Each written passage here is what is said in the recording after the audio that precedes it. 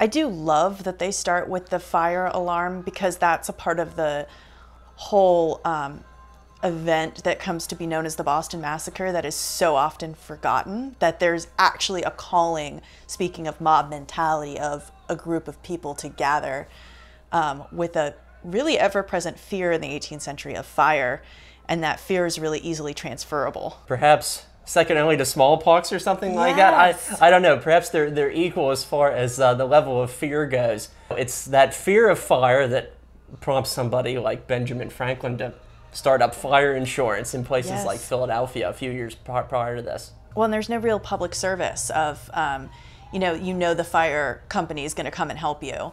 You are required to have fire buckets. At least I know in Virginia they were required to have fire buckets within their house.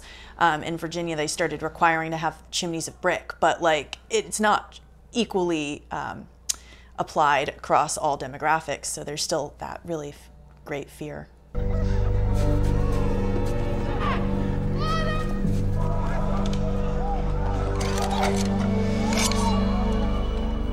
Not fire! Do not fire, lads!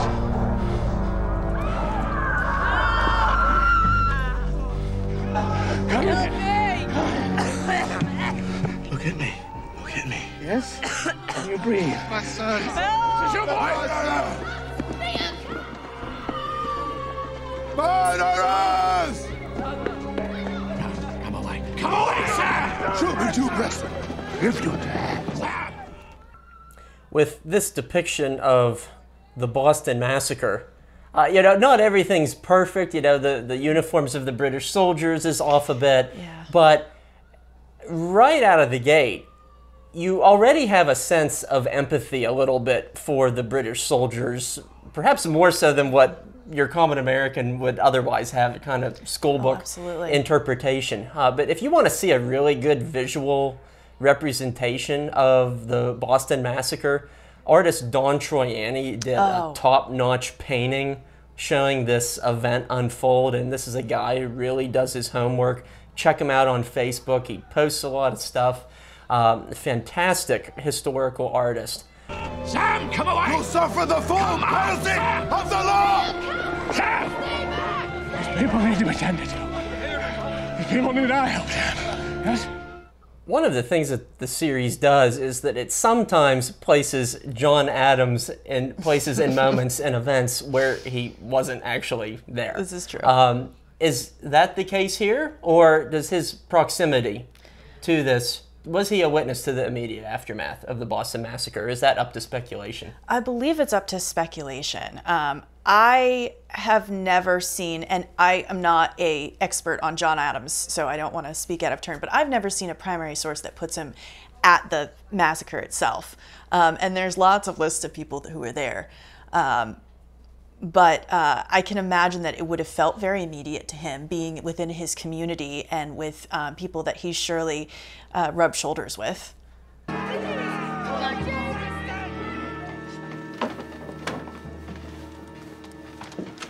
What happened, Father? We looked, but we Well, didn't see it's the all fire. over now. It's just a little hubbub. Nothing to worry about. Return to bed.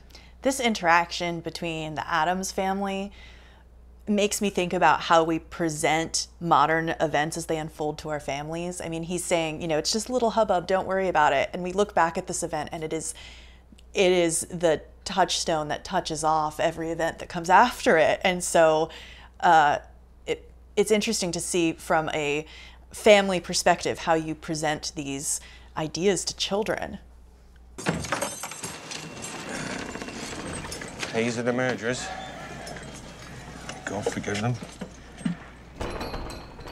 Oh, we're in Williamsburg right now, in an actual original jail that held Loyalist supporters and a lot of enslaved people that were owned by Loyalist supporters, which is, in my mind, one of the tragedies is that they were seized as property, put in this jail, which becomes the set for John Adams many, many years later.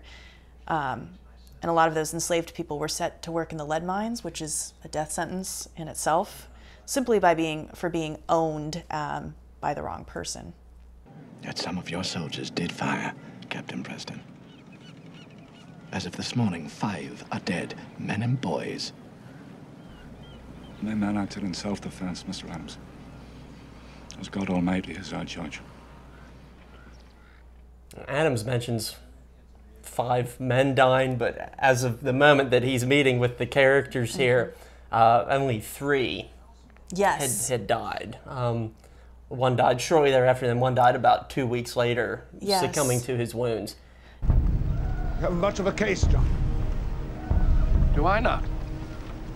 No Boston jury will ever vote for acquittal. This is not a time for showing how clever you are, cousin. This is a time for choosing sides. I am for the law, cousin. Is there another side? The idea that you have to choose a side is starting to become really prevalent in Massachusetts at this time. You've got people who are, there's a story in the paper about a woman whose husband is loyalist, and she and her daughter are dragged out of their house in the middle of the night. And so the threat of your political leanings extends to your family members, and sometimes being perceived to be one way or another is enough to have a threat made against your family. So it's not just that one moment of the Boston Massacre where there's sort of mob mentality going on.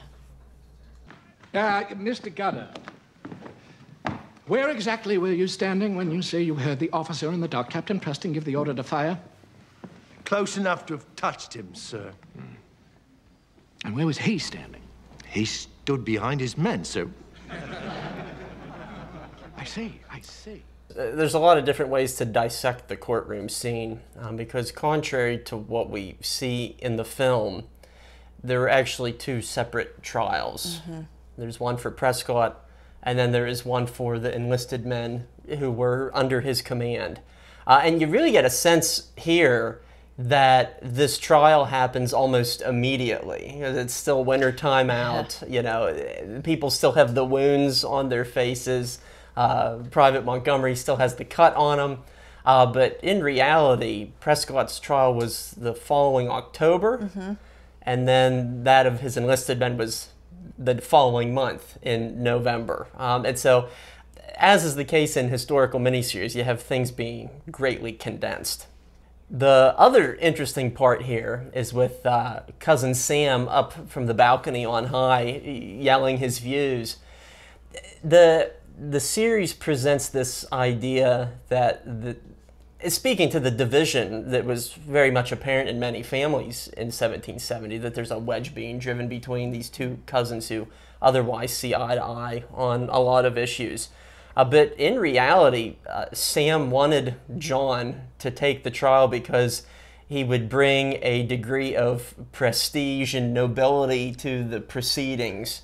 They wanted to give the presentation that these guys were getting a fair trial, and it was a good, upstanding guy who was acting as their legal representation. And in so doing, the film also leaves out another really interesting character, and that is Josiah Quincy, who's another cousin in the mix here, who was John Adams' co-counsel.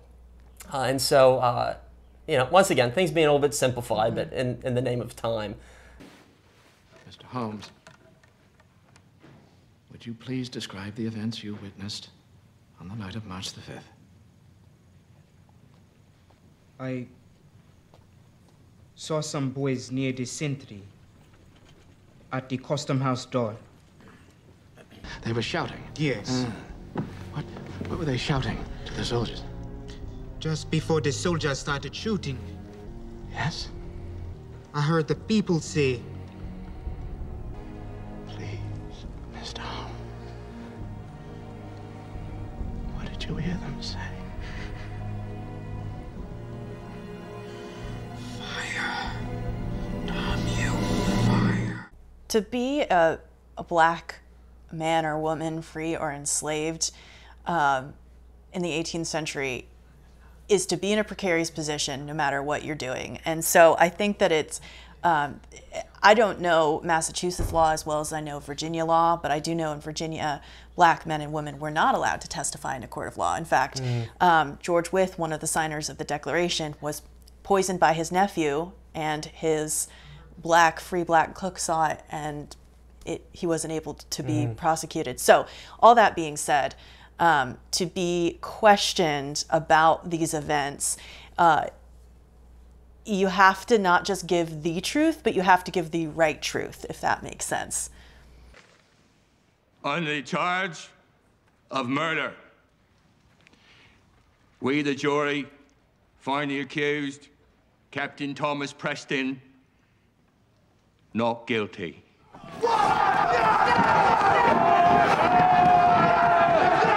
We, the jury, find the accused, John Carroll, James Horrigan, Matthew Kilroy, William Macaulay, Hugh Montgomery, William Warren, William Waynes, and Hugh White, not guilty.